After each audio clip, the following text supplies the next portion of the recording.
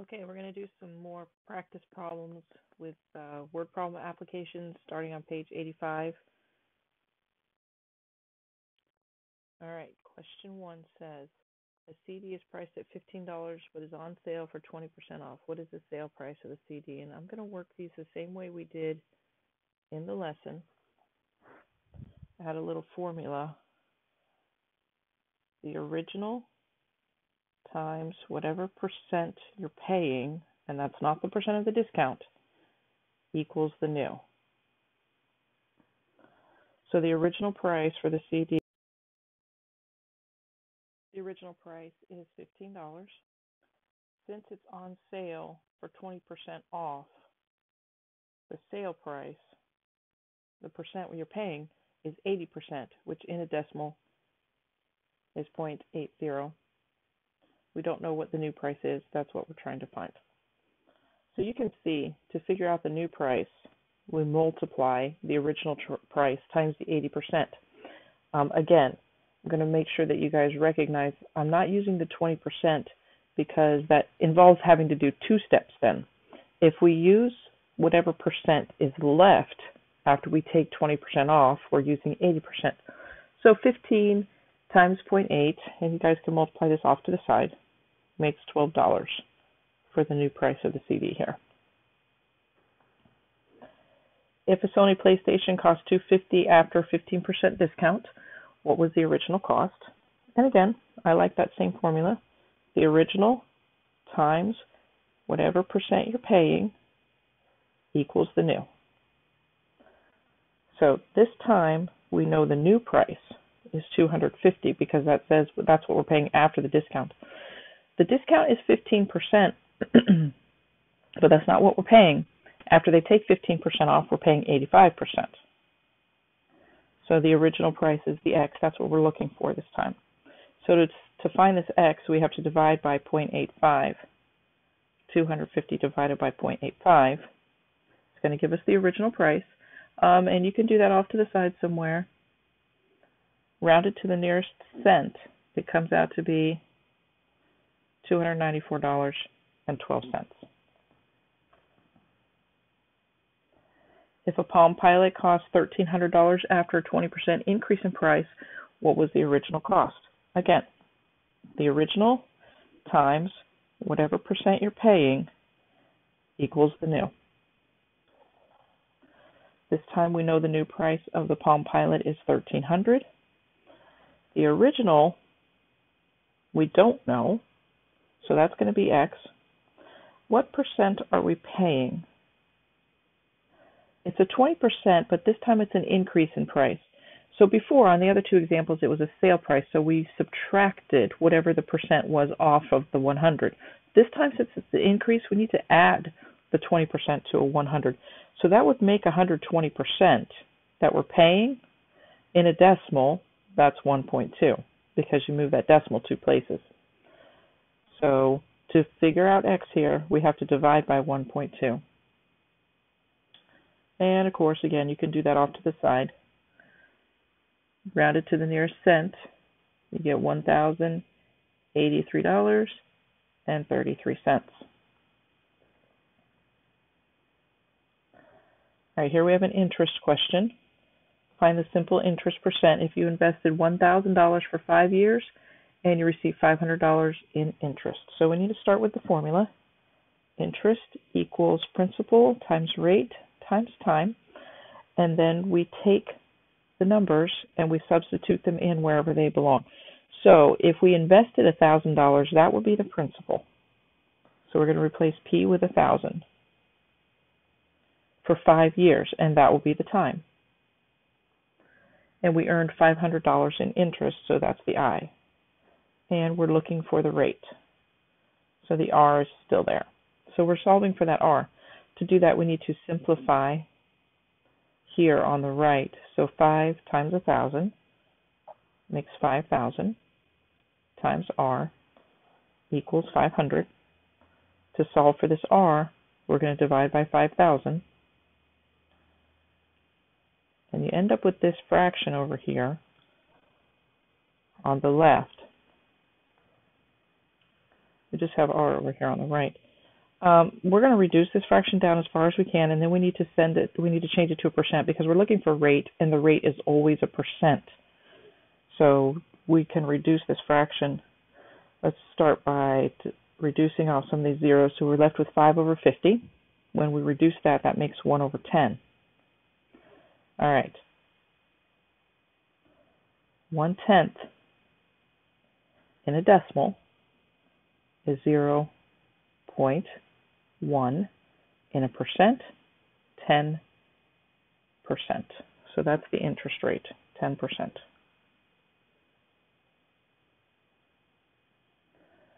All right, number 5 is a rectangle. The width of a rectangular garden is 8 meters less than its length. Its perimeter is 76 meters. Find the length of the garden. I'm going to start with a picture like I always like to, especially with the geometry questions. The width of the rectangular garden is 8 meters less than the length. So width goes here. 8 meters less than the length would be the length minus 8. And this is the length. The perimeter of this garden is 76 meters. So to solve this question, we have to start with a formula for perimeter. So let's write the formula for perimeter here. Perimeter of a rectangle is 2 times length plus 2 times width. And then we use the information we have to get rid of as many variables as we can. Well, we know the perimeter for this rectangle is 76, so we can get rid of P. We don't know anything about length, so we're going to have to leave the L in. But we do know the width is equal to the length minus 8, so we can take this W out and replace it with L minus 8, as long as we use parentheses because it's being multiplied times the 2. The length is equal to L minus 8. I'm sorry, the width is equal to L minus 8, so if we substitute L minus 8 for W here, we have only one variable left, which is the L, and we can solve for that variable. So that's what we're going to do. We're going to start simplifying this equation, distribute the 2, combine like terms here. These are like terms. So that makes 4L minus 16. Add 16 to both sides. Get 92 equals 4L. And then divide both sides by 4. You end up with L equals 92 divided by 4 is 23. So the length of the garden is 23, looks like the units are meters. Length equals 23 meters.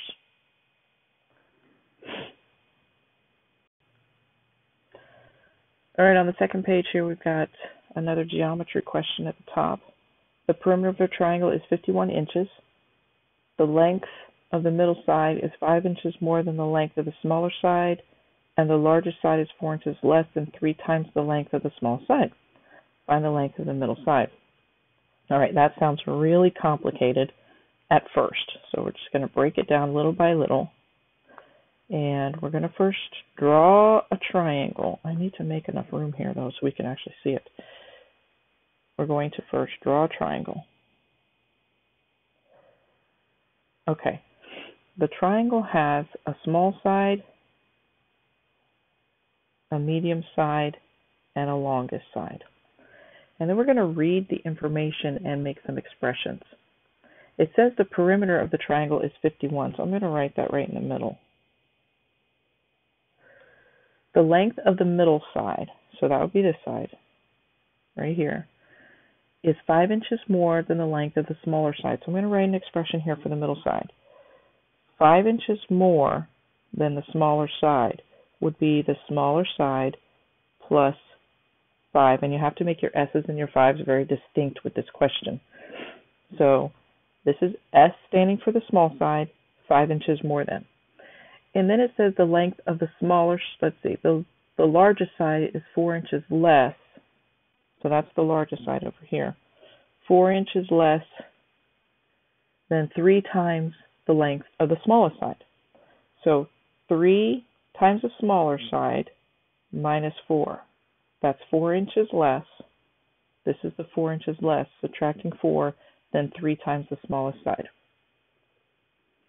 Find the length of the middle side. So we first need to write a formula for the perimeter of a triangle. Would be the perimeter equals the small side plus the middle side plus the long side. And then we're going to substitute in as many numbers as we can. Well, we know the perimeter is 51. We don't know anything about the small side, so we're leaving that S in. We know the middle side is S plus 5. So instead of putting M, we're going to put S plus 5. And again, making sure your S's look like S's and your 5s are distinct, or you'll get confused. The long side is 3S minus 4. So we're going to put in here 3S minus 4. And now we have an equation that we're solving. We're going to start by combining like terms on the right. We have an S, another S, and a 3S. And those are all like terms, and that makes S51 equals 5S. Then we have a positive 5 and a negative 4. So when we combine those, we get positive 1. So 51 equals 5S plus 1. Subtract 1 from both sides because we're solving for this S. So subtract 1 from both sides. Gives you 50 equals 5S. And then divide by 5. You have 10 equals S. And that will be the length of the smallest side. However, the question asks us to find the length of the middle side, not the smallest side. So it's not that we did anything wrong. It's just that you have to find the smallest side first because it tells you the middle side is S plus 5. So the middle side is S plus 5. We know S is equal to 10. So that would be 10 plus 5. So the middle side equals 15, and the units are inches.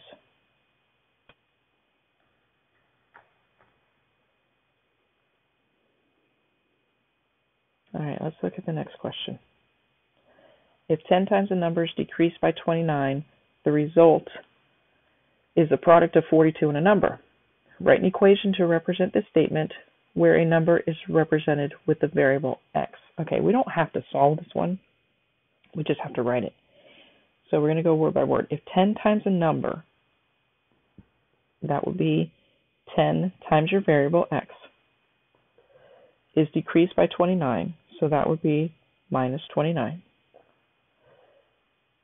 The result is, means equals, the product of 42 and a number.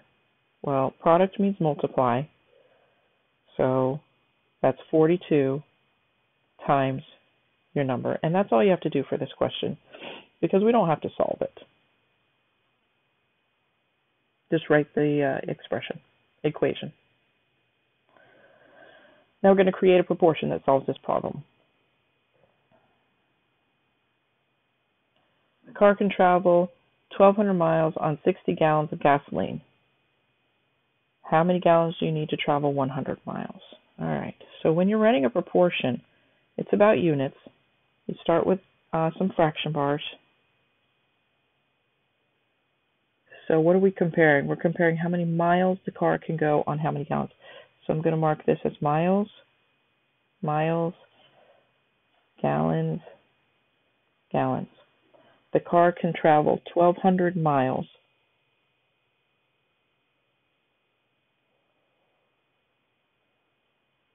on 60 gallons of gasoline. How many gallons do you need to travel 100 miles?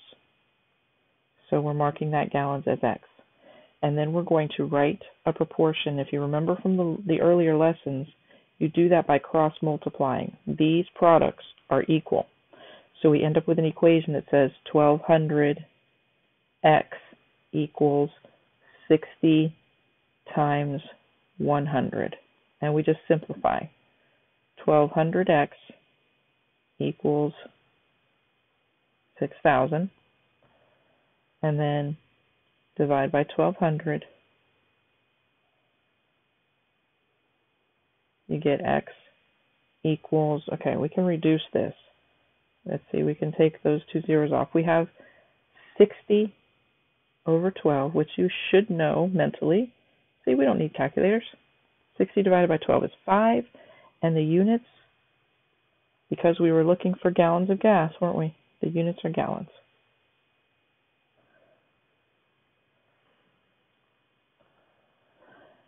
All right, number 9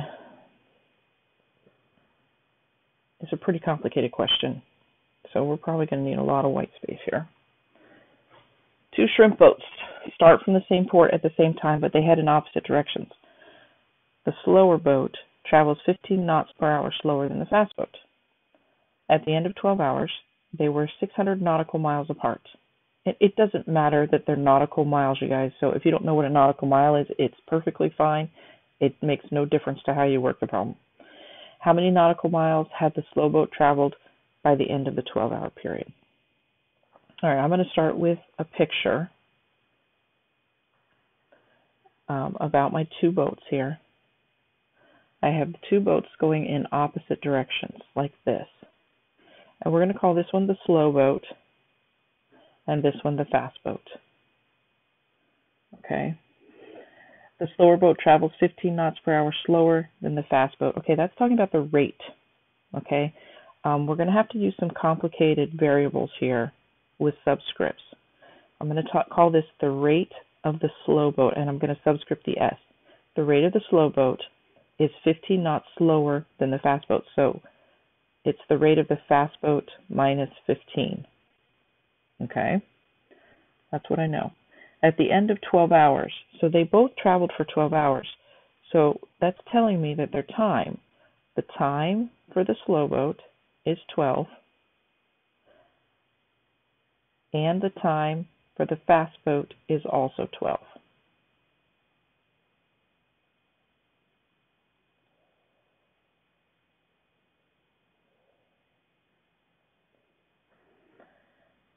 At the end of 12 hours, they were 600 nautical miles apart. That means this distance from here to here is 600. I'm looking for a convenient place to write that.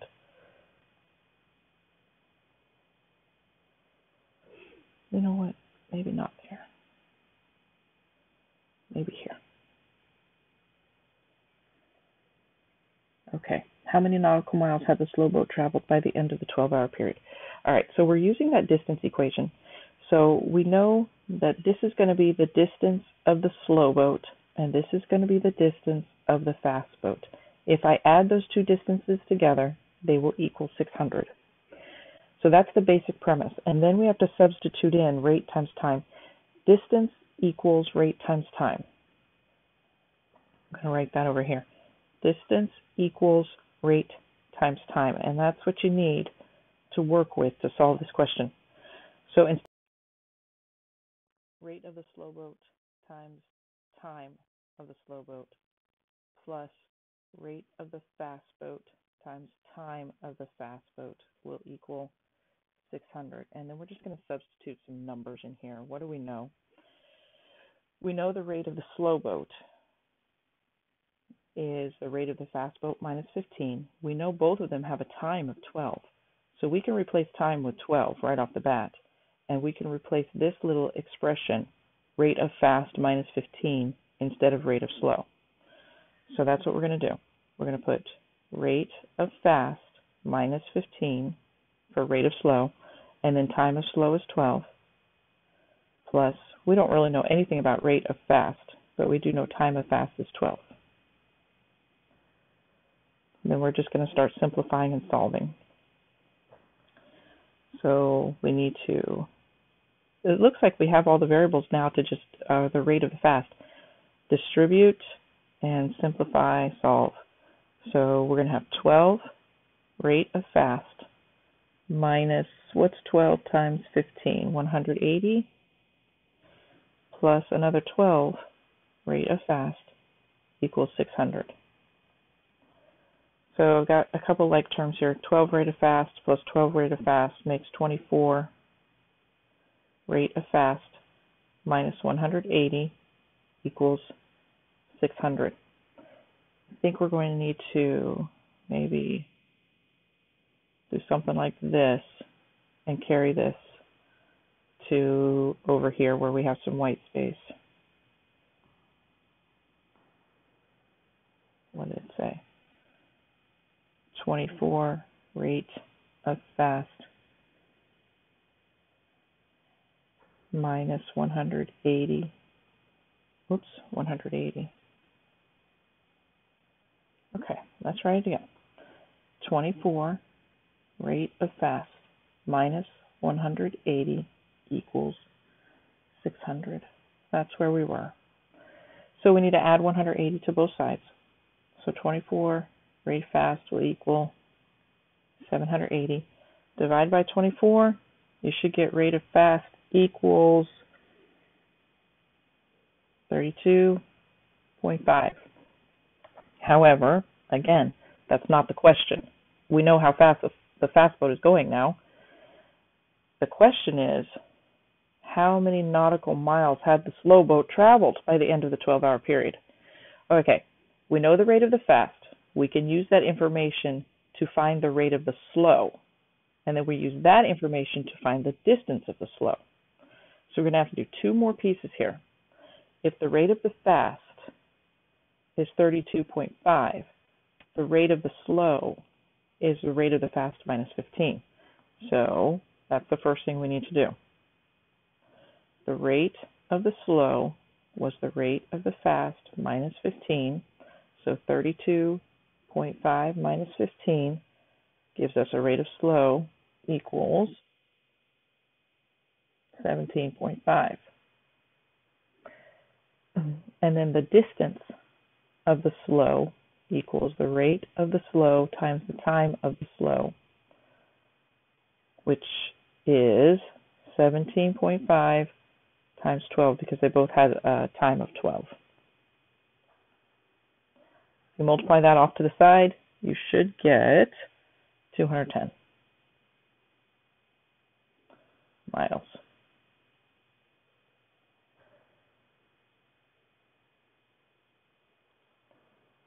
Okay, whew. That was a tough one.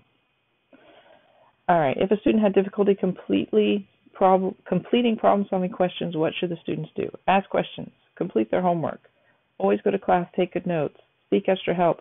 Obviously, the answer here is all of the above. Get the help when you need it.